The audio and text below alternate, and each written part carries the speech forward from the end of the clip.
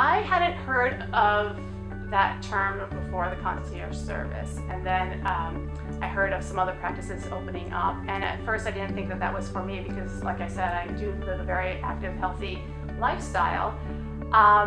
But then when I started to consider it, I realized that, you know what, I really want to establish a team that's behind me. I am a single woman, and I don't have a lot of close family that is involved in my health and well-being. And I felt like with the concierge service, I can really partner with somebody who's going to take the extra time